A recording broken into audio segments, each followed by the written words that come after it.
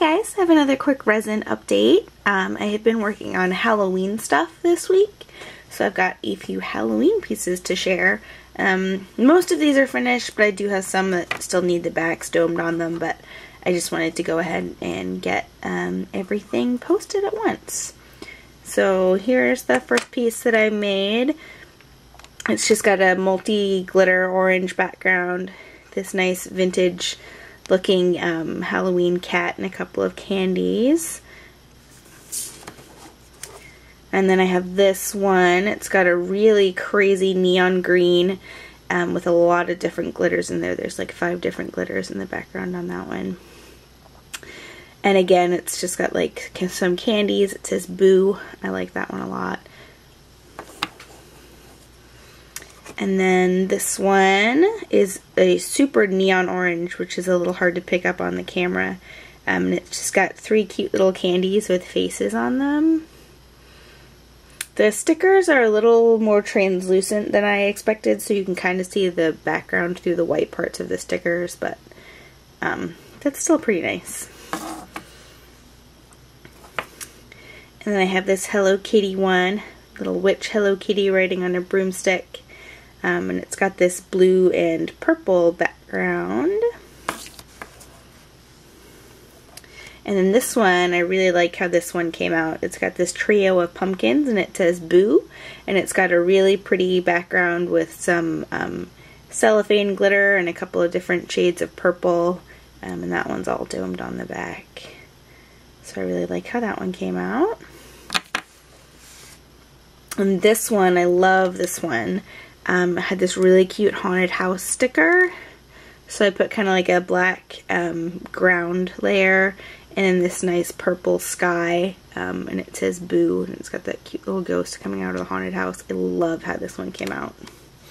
And when I domed this one, I chose to leave the sky part clear on the back so that some light comes through it. I liked that one. And then I have a couple of big square pieces. This one, this green was just some leftover glitter from leftover resin from another piece that I had mixed. So once it was done, I went ahead and put these stickers on it and then domed over them. These really cool black glitter stickers. So there's a coffin and a couple of bones. And then this one, I'm not super happy with how this came out. I like the sticker that's in the middle. The camera will focus. Sorry. I'm not used to, I don't usually keep things in the background because that's what makes the camera not focus.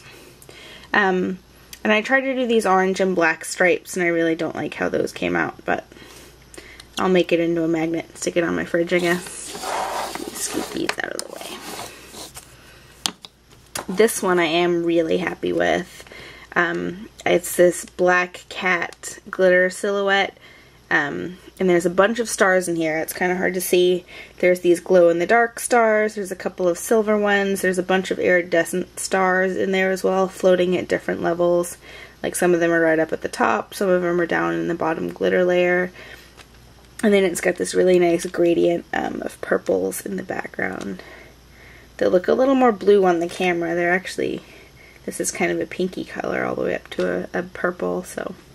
But I really, really like how this one came out. And then I made these 3 Halloween cupcakes with the really cute cupcake mold that I have.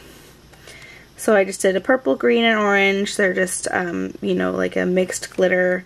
And then I went ahead and painted the bases of them black and added some polka dots to them and just kind of domed over those. So I thought those were cute. I might make those into like a set of magnets. And then I made this big Hello Kitty piece with the Hello Kitty in her little devil costume.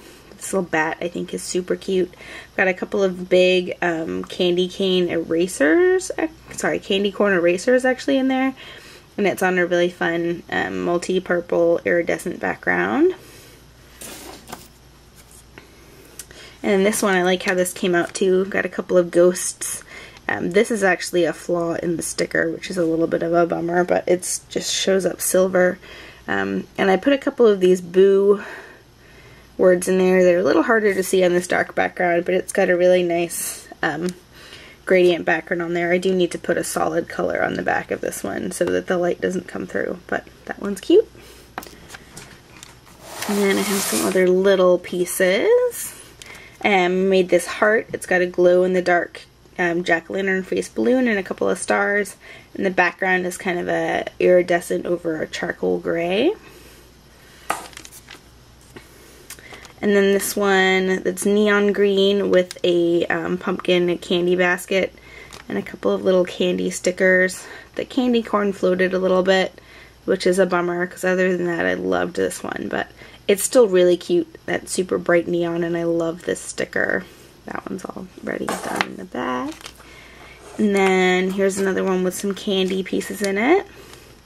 Some more of these cute smiling candy stickers. So there's this roll of like Smarties, a little pumpkin and a candy, and it's got kind of chunky teal glitter in the background. And then I did this, let's see, this Hello Kitty one again in her devil costume with a little pumpkin.